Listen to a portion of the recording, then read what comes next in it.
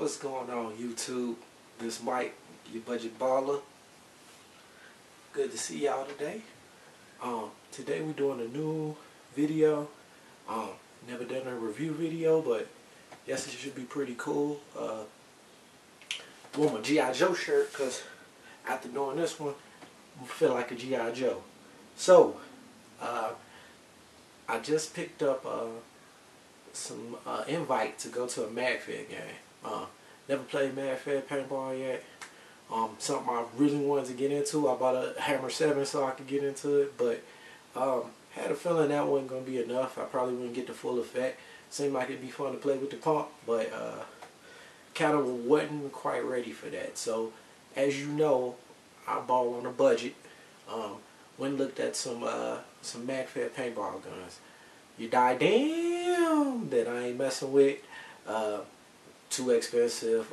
You got your TGR2, the 468, and a whole bunch of other little random Magfed paintball guns that or markers, whatever you want to call it, that I kind of went into. But what I did realize is that because I had a Hammer 7, I had some magazines. I could take those magazines and I could probably put them towards another Spyder gun. So you got the Spyder MR6, you got the MR5 and the EMR5, a couple other guns. Cool part about the Spyders is they're not expensive. So if it's something you're looking at trying to get into, you're not going to break your pockets. You'll get a decent gun. You'll have a whole lot of features, and it won't hurt your pockets. So what I ended up picking up when I went to the paintball store, the Spyder MR6. Now this one just came out. I don't even think anybody else did a video on this one. It hasn't been out very long, but apparently it's the replacement to the MR5 or the MRX. Has basically most of the same features as they do. Magazine fed, comes with an extra magazine. It's a dual load system, just like the rest of the MR series. So you got Magfed, and you also got hopper fed. You can switch between the both. Then if we open up, let's forget the accessories. Alright, here's your Spyder MR6. Again, like I said, Magfed. I can never get this right. Hence the reason I wanted to take my time. But once you get used to it, you'll figure it out. It's a little bit different. You tilt it in and then put it in. Alright, then you also got your feed neck. Probably won't need a clamping feed neck or something to hold it up, but I'll probably never go hopper fed. Other cool thing is all the Spyder stuff is it's transferable. So you can take this off and put it on a MRX, or you can take some of the parts off of MRX. I know MRX has a cover for the feed tube for the hopper. So you just take this one off, cover it up. You just go Magfed strictly. Comes with a Picatinny rail. You also got your barrel, which is ported. I don't know if it's for looks or not. We'll see when I fire it. Collapsible stock.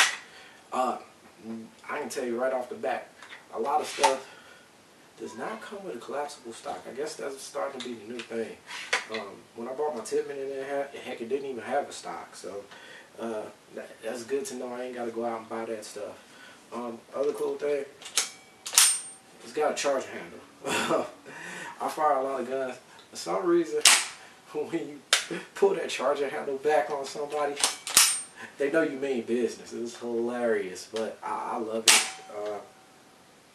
Other thing that I kind of don't like is the fact that you got your air hose line going on the outside.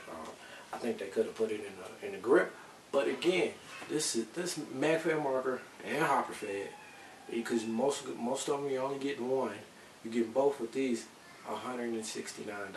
So you know, for 170, 180, 175, 180 with tax, you're getting a lot. You already got another set of Picatinny rails on the front. I wish this wasn't so wide, but it actually holds my hand a lot better. Other thing is, if you're putting the stuff on there, they're usually not real. So the dudes that got red dot sights and flashlights and all that magical pretty stuff, it don't work. So it is what it is. If you just got it for looks, you just got it for looks. I'm not knocking you. I'm just saying I know the truth. Alright, you got your front sight, and also in the box, and I'm going to set this to the side.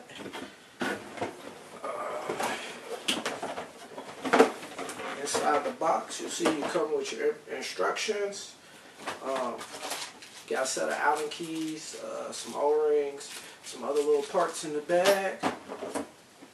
Spare magazine, definitely a plus.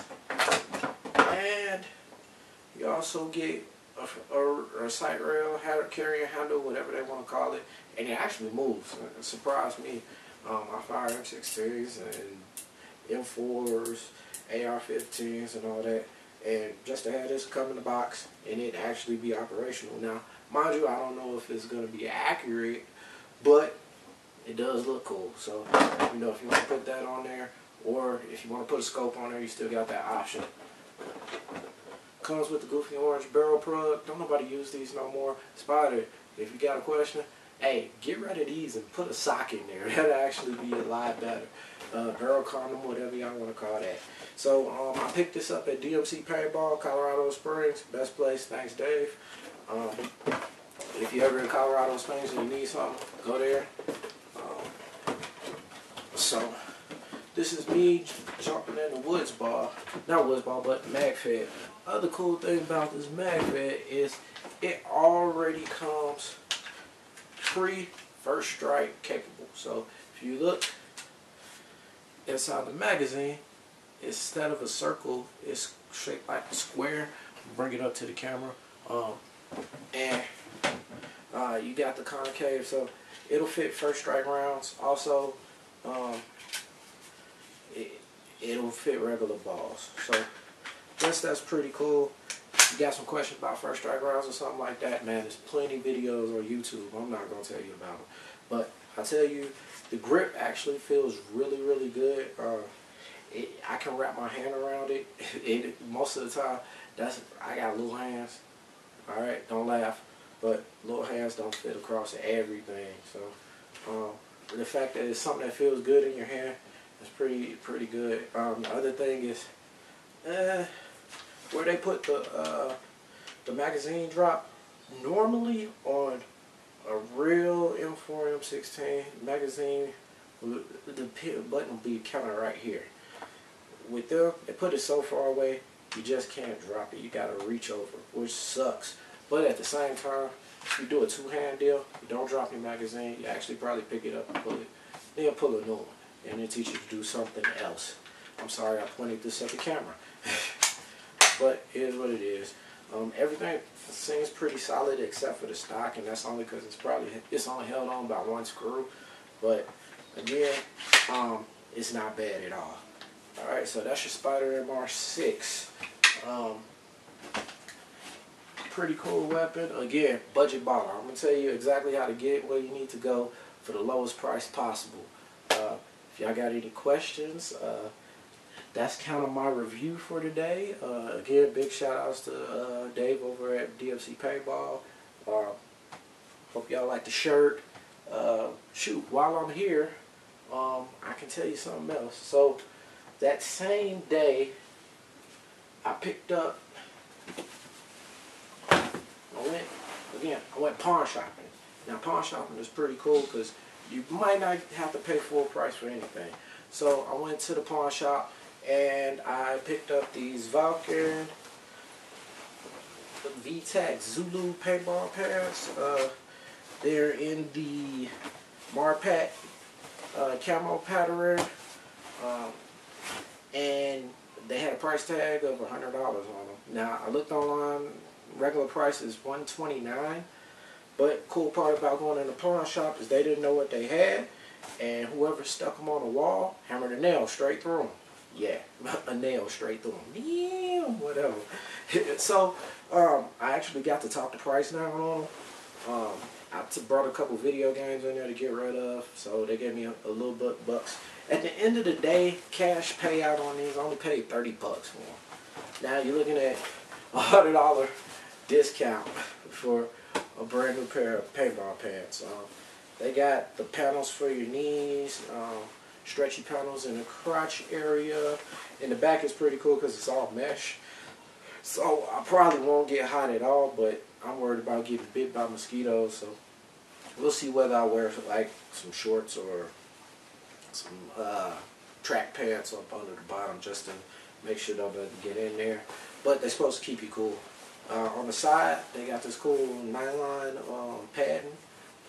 Supposed to help you slide. Trust, I've never worn any paintball pants, so this will be a new first. Also, the padding in these isn't that bad. Could be a little better, but I'll probably put some volleyball knee pads on there. If you go to like a discount store like Ross for Less or something like that, you could probably get a pair of volleyball knee pads for $5. $5 will save your knees. I'm getting old. Knees is going bad. Don't want to bang them up no more. But yeah, that was the next buy. Wasn't too bad. So the reason I'm saying that, and I'm gonna do a video on all the stuff I bought at the pawn shop for paintball. Pawn shop shopping is not bad. It's actually very, very good. It's not hard on your pockets. So you're looking at a pair of paintball pants and Magfed gun, and that's less than $200. In most cases, that would cost you half a gun or half a marker. So I think that's pretty good. Also, while I was out, I heard guys wearing sliding pants and this, that, and the other, and I went to the other store, picked these up. These are on the clearance rack. It's not football season, so because it's not football season, football girdles are on sale. So I picked these up off the clearance rack for like $5. Normally these are gonna cost you $65–70. If you go and get the paintball sliding pants or sliding shorts or what they want to call you, you're looking at, you know, $65 to $100. $5. Again, you gotta go searching. If you looking again like Ross for Less or TJ Maxx, they carry this stuff. It's usually on a discount, especially when it's not football season, because it doesn't sell. Next thing I picked up, I like my tattoos. I got tattoos on both arms, but they not below the elbow. So I picked up Empire's,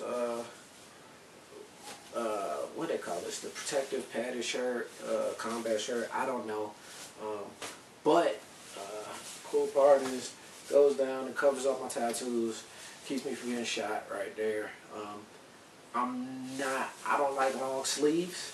I get hot fast, so that was the biggest reason of, hey, let me get something designated to keeping me cool and keeping my pads from my tattoos from getting shot. I got hit in the arm and it scarred me up. It's been a scar there for the last 6 months, so pretty pissed off about that. You know, you can't fix a scar. Tattoo is what it is.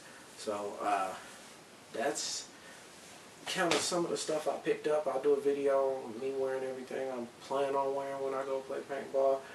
Also, I'll do a video on how I set up everything before I go, what I use, what's the best thing I use on the field for the budget. So that's the video for today. Let me know if you got any questions. Like at the bottom. If you got any suggestions, what I need to do to make the videos better, go ahead and put them in there. If you got any questions on the MR6, I'll tell you how it shoots on another video. Also, when I go to the Magfed thing up in Colorado, close to Denver, they got a Magfed event up there. So that'll be my first Magfed event. I'll go up there. I think the Mud guys are putting it on. Shout outs to you guys. We'll see if you guys pick me up. Other than that, that's your budget balling video.